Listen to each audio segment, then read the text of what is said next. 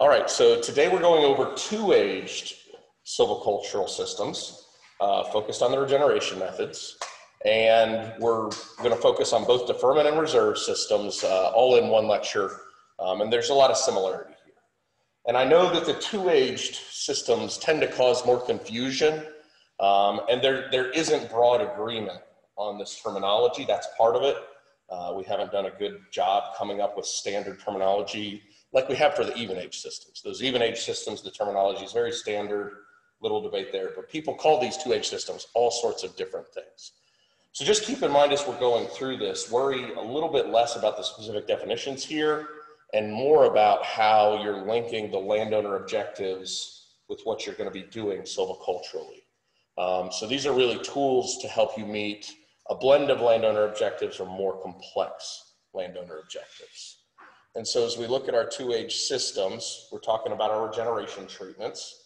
And we're really going to focus mostly on economics and ecology, but of course these are often done for various societal factors, aesthetics being a big one.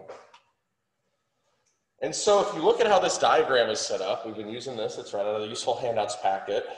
You see that those two-age systems are listed a little bit differently than the uneven age systems are, and they're listed a little bit differently than the even age systems are, in that they span, you know, a distance there across multiple columns.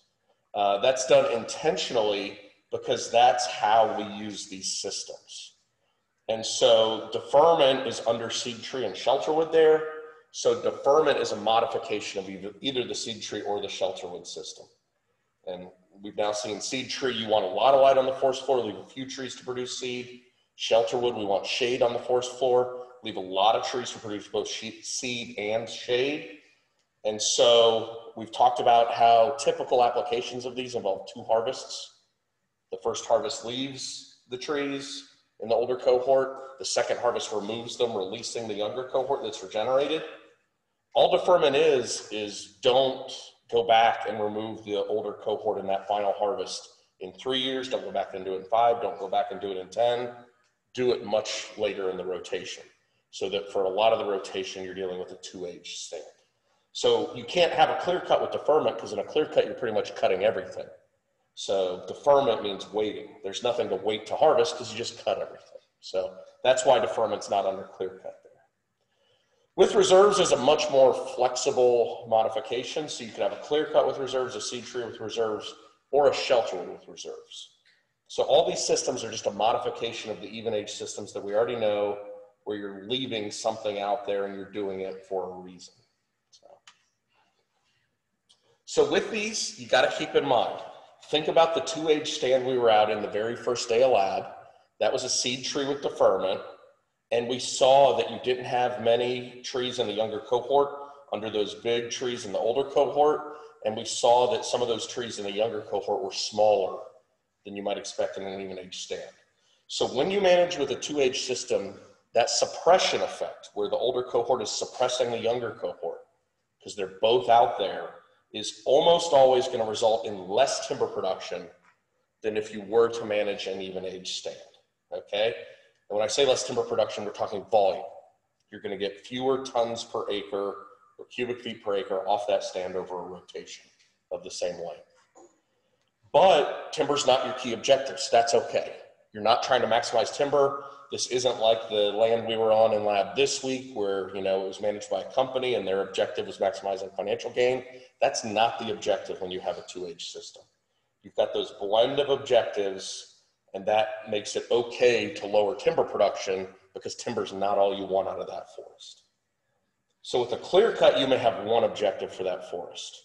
Okay, with these systems, you almost always have more than one objective. And so when we look at some examples of deferment, often during in the field station, we'll go to this stand here on the right. It's just northwest of Broadus. And so that's an example of a Forest Service property where they have a two-aged longleaf stand out there. So it would be an example of a seed tree with deferment. And so again, all you're doing is taking a seed tree or a shelterwood, indefinitely delay the removal cut. That's it. So it's even simpler than the seed tree or the shelterwood operationally, because it usually just requires one harvest. Yeah, Hunter. I know you said like not to worry about like how like TV is, so is there like a specific like link you would to harvest that second shoulder, or just longer than normal? So for it to be a 2-age stand, you know, we're thinking about probably more than half the rotation length, because if you go in there and you harvest it before that, for the majority of the rotation, it might be an even age stand. And another way to think about this too is you leave those large trees. So let's think about a shelter wood with deferment. So you cut maybe 60% of the canopy in an even age stand. You get a new cohort regenerating. You grow both of them. In that case, we need it to be shade tolerant species that we want, because otherwise you're not going to get desirable species in the new cohort, right? And then you take them out. Say you're on a normally an 80-year rotation.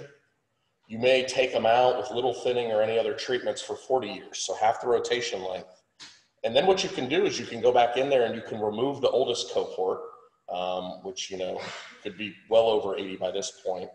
And the younger cohort at that point, they're still pretty good sized trees. They're 40 years old. But when you remove that older cohort, you've opened up growing space on the forest floor. And so what was the younger cohort now becomes the older cohort and can start seeding in a third cohort. And so in that way, it's kind of always 2-aged if you think about going in at about half the rotation length.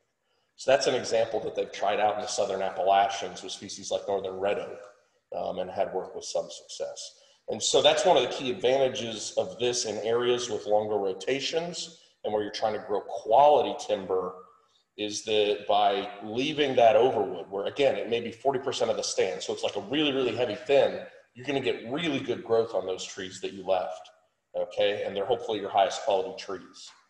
And so now, instead of waiting 80 years to get good quality saw timber in a clear cut and going back, or a shelter wood, or one of these other systems, every 40 years, you get good quality saw timber off the stand. It may be less saw timber, but it's coming, you know, at half the interval, so it may be worth doing.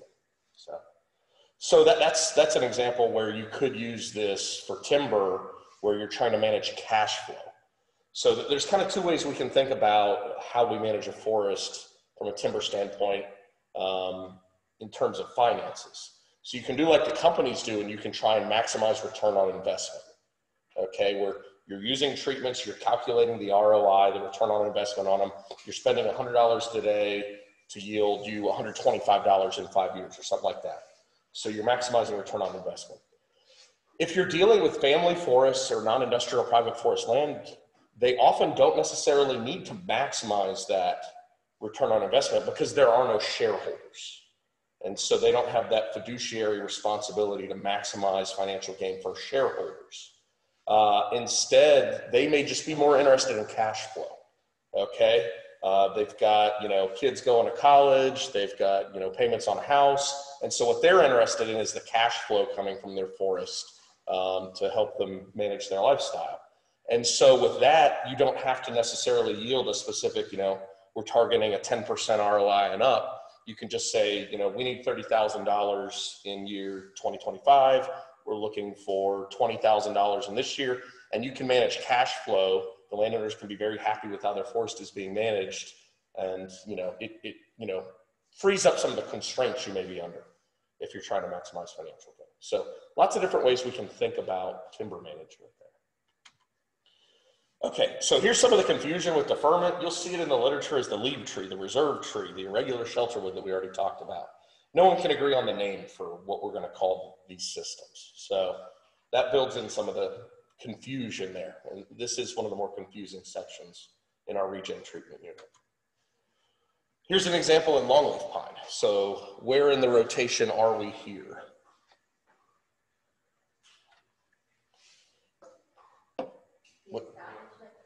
So they've done the establishment cut, and they may be done out there for quite a while. Of course, with longleaf pine, you may be looking at doing intermediate treatments like prescribed burning. You may still, in this example, need some herbicide treatments if you do end up with, you know, a lot of competing vegetation. So you may still need other treatments, but you're not looking at going back and doing another harvest in there for 20 or 30 years, probably at a minimum. So we talked about a pre-commercial thin and a seed tree and how that can be real important. But in these systems, you may not need them because that overwood and the shade it's producing will cause more mortality and will kind of give you some similar effects to what you would see a pre-commercial thin doing on that younger cohort. So you're going to end up with the trees that are just in the right spots, you know, right in the middle between all the parent trees. Those are going to win out. Everything else is going to be suppressed a little, and so that'll get you through stem exclusion faster. You don't end up with that whole cohort completely the same height and they stagnate. So you probably don't think about thinning these 2H systems nearly as much as you would an even age system. Here's an example of a deferment system in Doug fir out in Oregon. And again, aesthetics is a big deal out there in that mountainous terrain. So they were using it for aesthetics. And then we got to think about some different things with the residual trees. So we didn't talk about this as much with seed tree or shelter wood, because you only need to leave those trees out there for 3 years, 5 years, 10 years. But here now, if you're thinking about leaving these trees out there for 20, 30, 40 years, you need to make sure that, you know, they're going to be pretty good trees that you hope are going to be increasing in value and having a high chance of surviving. And so here you want the right species, you want the right stem form, you want them wind firm. You don't want to pick trees that have rotted them already, dead tops, because they're just not going to be there 40 years from now, right? And then the other thing you have to think about is you're leaving them for much longer. So you need them young enough that they're not going to get into an age where they, you know, start becoming much more susceptible to insects, disease, and other issues. But then the other thing you have to think about, and we haven't talked about this much yet with seed tree or shelter wood, mills will only take trees that are so big, okay? The debarkers, the other equipment they have in the mill can only handle a log so large. And so a lot of mills have maximum tree sizes of 24 inches in diameter, 28 inches in diameter, something in that range. So if you go out and you leave a bunch of 18-inch DBH trees in that first harvest, and you're counting on 30 or 40 years later going back and harvesting them, well, I mean, they could well exceed the mill size limits.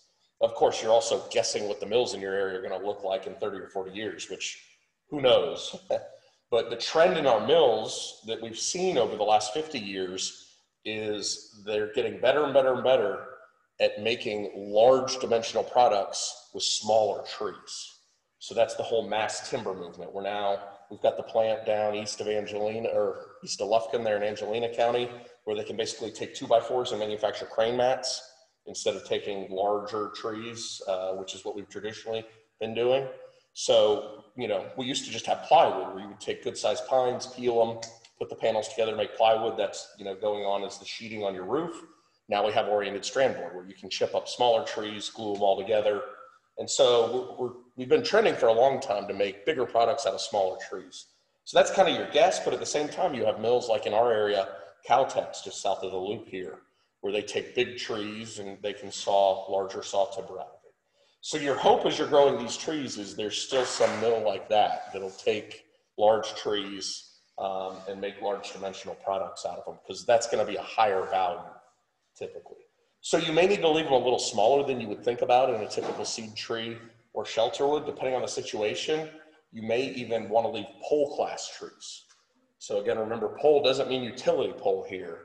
That's a tree that's not saw timber size yet. It's some size between a sapling and saw timber size. And so it may be, you know, a small to large pulpwood tree, but it's only a pulpwood tree because of its diameter. The form is good, the species is right. It looks like it can grow into good saw timber.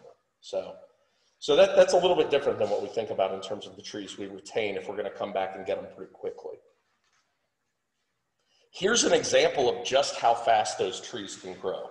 So what you see up there is part of a white oak cookie, so a cross section of white oak.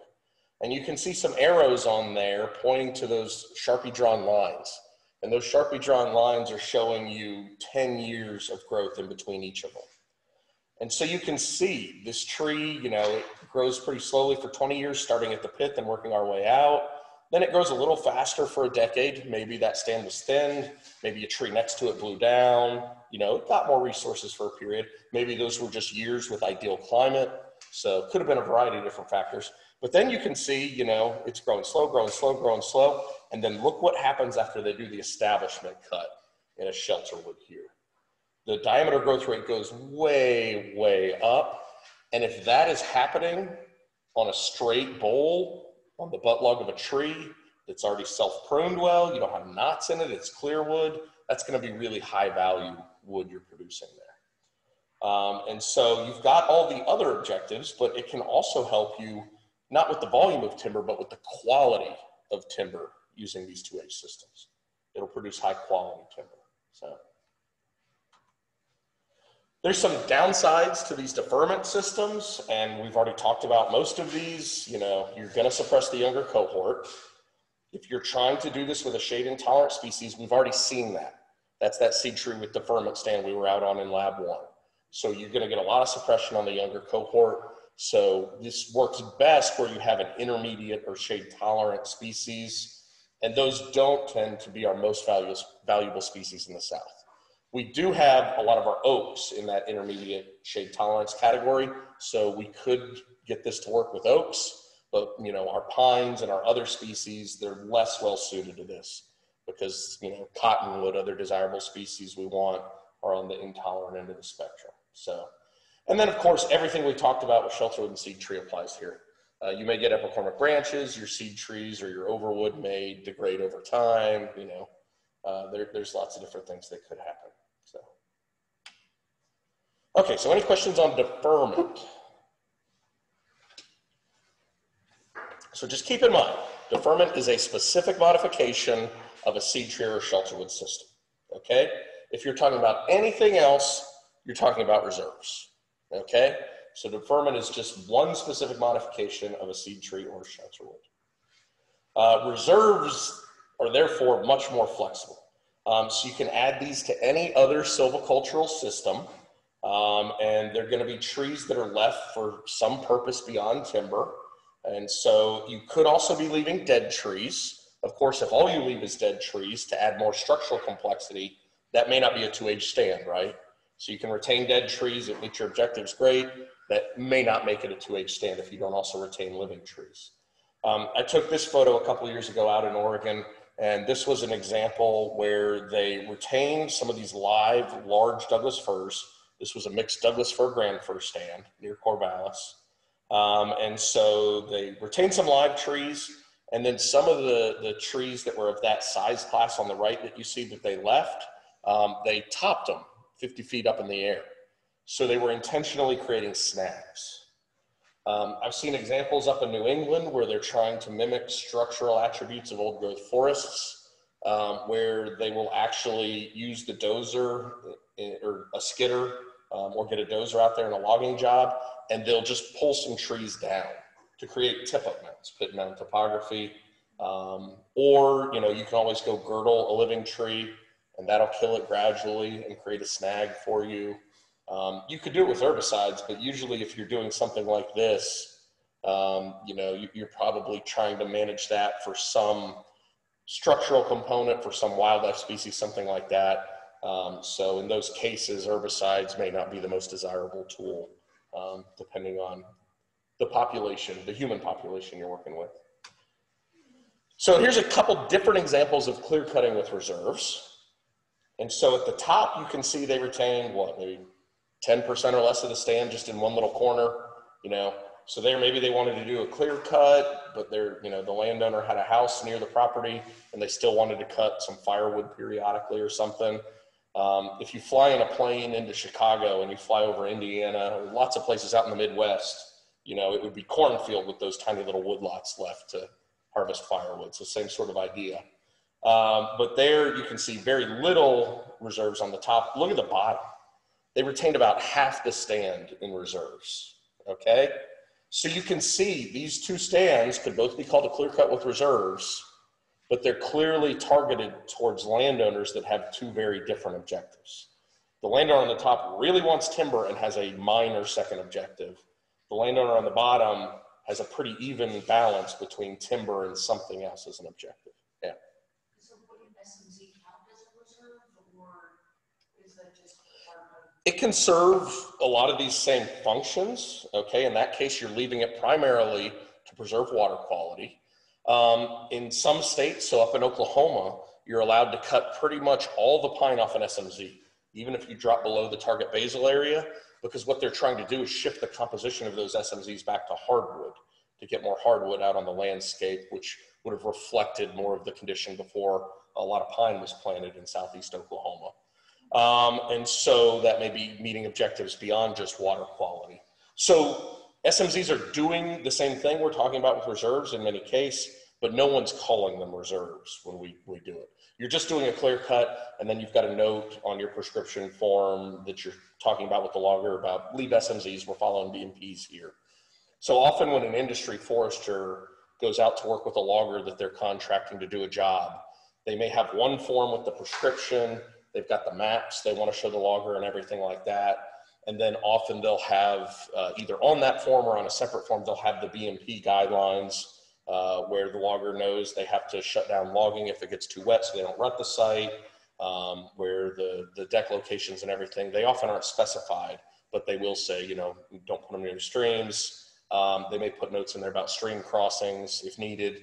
And then what they'll do is they'll put notes in there about SMZs and how they're going to leave the SMZs. And they'll identify, they'll have the foresters who have gone out on that property. Who knows, nowadays they may be using drones. A lot of them are still doing boots on the ground. But they'll be out there and they'll say, there is an ephemeral seep right here. And under Texas BMPs, you do not have to leave an SMZ on an ephemeral creek or stream. But they may say, we're going to leave an SMZ on this. So you can always do more than BMPs. And then often what the foresters will do, they may mark SMZs with paint, or many of the companies, they've got a bunch of different kinds of flagging in their truck, and they'll have one color flagging, and it may even have SMZ printed on it, and they'll go flag off the SMZ so the loggers can see when they get close to it. Because it may be a little hard to tell if it's an ephemeral creek or something like that. So no one around here is calling a clear cut with SMZs a clear cut with reserves. You could, though, if you wanted. I wouldn't do that with a logger around here. You're going to cause confusion. Yeah. So there's an example on Doug Fir up in Canada, and you can see the little patch of reserves sort of to the top right of the photo. That's like that example on the top on the last slide where they've got this little habitat lifeboat. So, you know, when you look at large mammals like deer, elk, you know, moose, they can just walk out of a clear cut. And so that would be for, you know, smaller animals, very small mammals, birds, you know, herps. So it would be leaving this habitat lifeboat. Here's another example in Doug Fir up in Canada. So that's a clear cut with reserves, but it would be very difficult to tell that's not a seed tree with reserves. So, you know, we just talked about seed tree with deferment. That gets easy to understand, just leave the seed trees.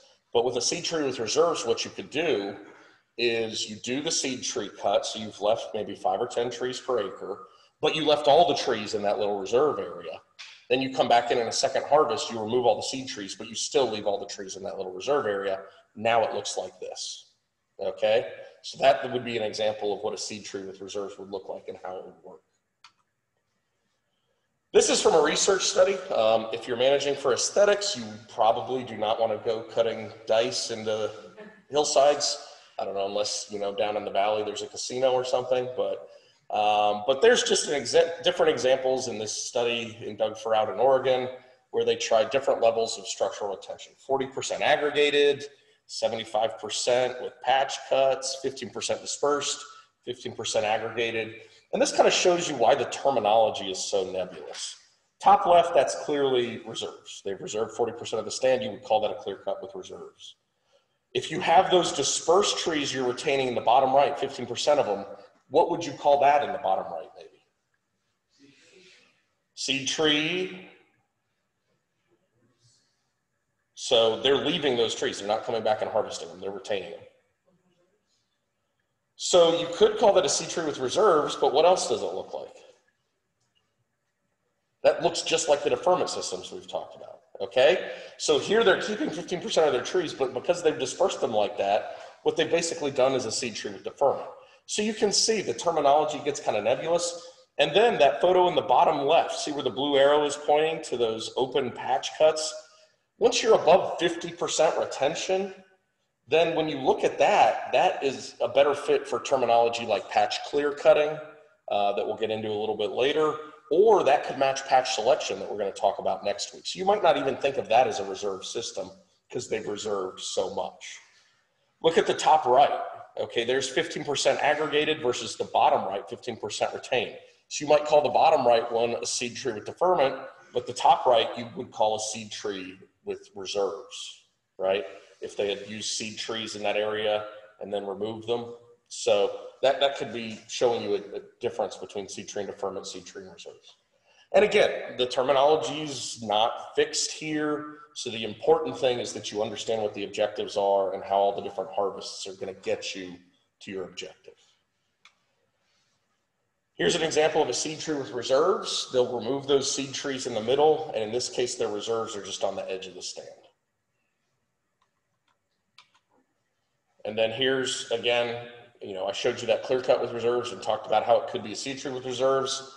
That photo, again, was regenerated seed tree with reserves, but just as easily could have been a clear cut with reserves when you're walking into the stand at this point, unless you know the history of that stand, right? So they end up looking very similar by the end. Here's an example of a shelterwood with reserves, where you can see the trees reserved in those two patches, and then they'll go in and they'll remove most of that overwood that's well distributed throughout the stand. If they left that overwood, then it kind of becomes a seed tree or shelterwood with deferment, right? So, and here's an example with red pine and white pine in Minnesota. And so you can see in the background there, they've got some reserves out there kind of at the distance. You've got the shelterwood before the establishment cut in the foreground. And so you get a little bit of both out there. And again, you can retain lots of other structures. You can create tip-up mounds, you can retain them, you can push trees over to create down woody debris, you can leave trees up to create snags, you can deaden live trees and leave them standing to create snags. It all depends on your objectives there. So lots of different options there. Okay, so what I want to do for the rest of class here is sort of, a lot of those examples were for out west, and then some of what I was talking about was Appalachian, Northeast. And that's because you really don't see a lot of these as widely deployed in the South, which is why I don't have a bunch of Southern examples for you. But what I want to do is look at what we've already been doing and look at how we can modify what we've already been doing in class here to build in some of these same concepts in a way that may be more realistic and more applicable in our region. And so last Friday, I believe I emailed you that wildlife-friendly pine plantation extension publication. It's about 8 pages. If you don't have that link, you can just Google wildlife-friendly pine plantations. It'll come up. It's an extension publication out of the NC State system. And so often when students get to management plans, I have them coming back and asking me questions about exactly this. And I'll send them a link again to that same publication because it really covers everything well. So what the idea is, we know 22% of our landscape is plantations, okay? And on industry land, we saw that this week in lab. They're managing for financial gain. That's their focus. But if you have private landowners with plantations, often they do want a lot of timber revenue off those, but that's not their only objective. If you have a landowner with 200 or 300 acres, they often have secondary objectives on there.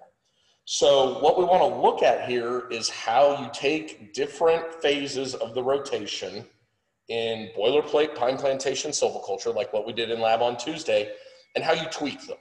So you still get timber, but you're not maximizing financial gains, and you get wildlife habitat structures as well. So if we start at establishment and work our way through the rotation, and I'm going to go through these kind of quickly because all of this is out of that publication, so you can look at that later and take your time going through it. But you can do a lot of different stuff at establishment. A lot of these recommendations at different phases of the rotation are going to talk about backing off on your herbicide prescriptions so that you get more different species out there that may serve food, cover, other needs for different species of wildlife.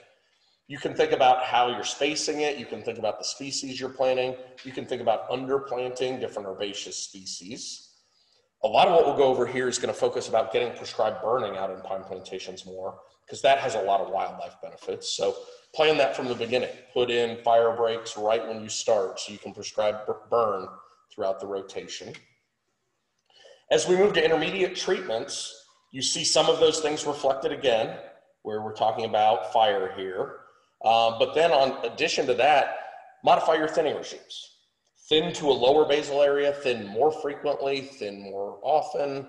And so with all that thinning, you're trying to move that stand into a condition more analogous to understory reinitiation, where now you end up with all these different browse and forage species in the understory.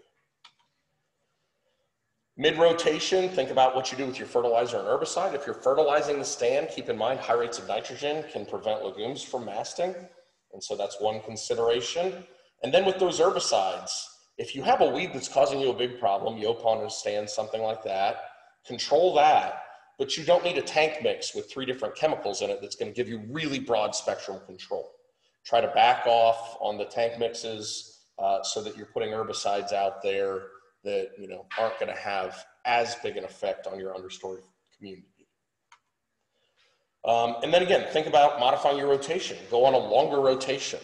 We could thin a stand more than 2 times if we put it on a longer rotation. You could take a stand out to 40 years and thin it 4 times if you want, okay? And with each of those entries, you're getting more and more into understory reinitiation.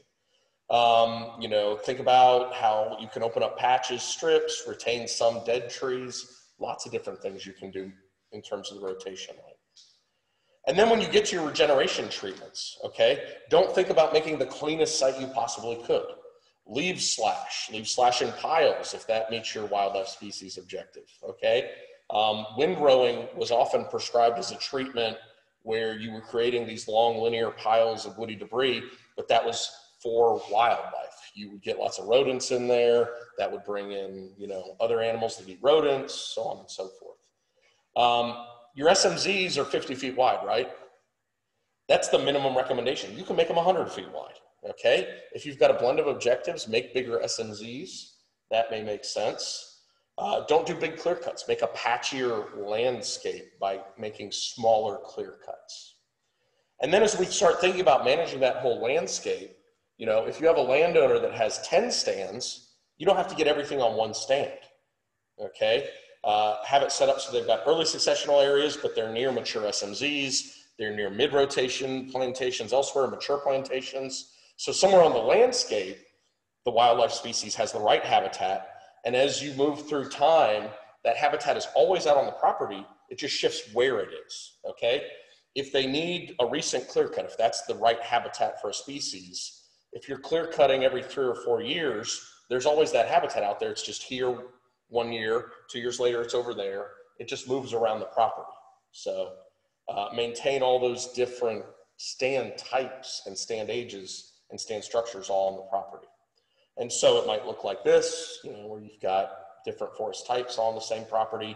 Here's the same idea where you have a landscape with mixed uses all out there. So again, that was pretty quick, but it's all in the publication. So what I want you to do now, I've got some habitat suitability indices for you. Some of you are already probably familiar with them from your wildlife classes.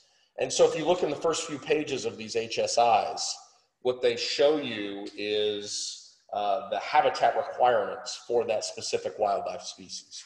So if you're unfamiliar with the species, flip through these and you'll see what they need. It'll tell you exactly what they need. And then what I want you to think about is, say you're a consulting forester, you're working for this hypothetical landowner. This is a thought experiment. And so this landowner has an acreage you can make up, 1,000 acres, 100 acres, whatever you think makes sense. That acreage that they have, it's primarily in pine plantations. They want to keep it primarily in pine plantations. Timber is their objective, but they also really love whatever specific wildlife species your group gets, and they want the pine plantations modified or some area on their property modified so that they can get that species present and hopefully abundant on their property, okay? So think about how you can modify the pine plantation, and if you look at your wildlife species and there's just no way to modify a pine plantation, start thinking about the landscape scale on that property and other things that you may be able to do, okay? Any questions on this exercise? Okay, so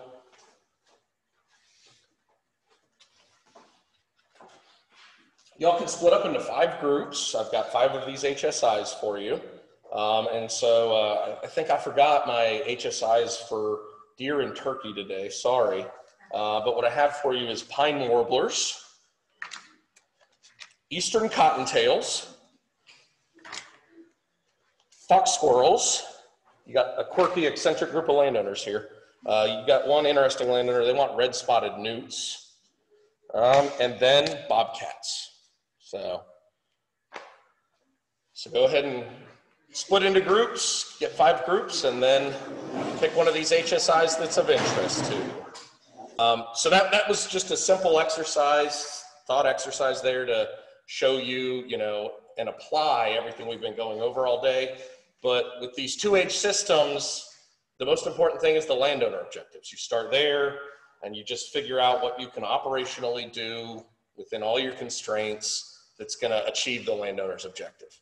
So it's less important about what you call them, and it's going to be more important about how you meet those objectives. So any questions on this exercise or the 2H systems? All right, that's it for today.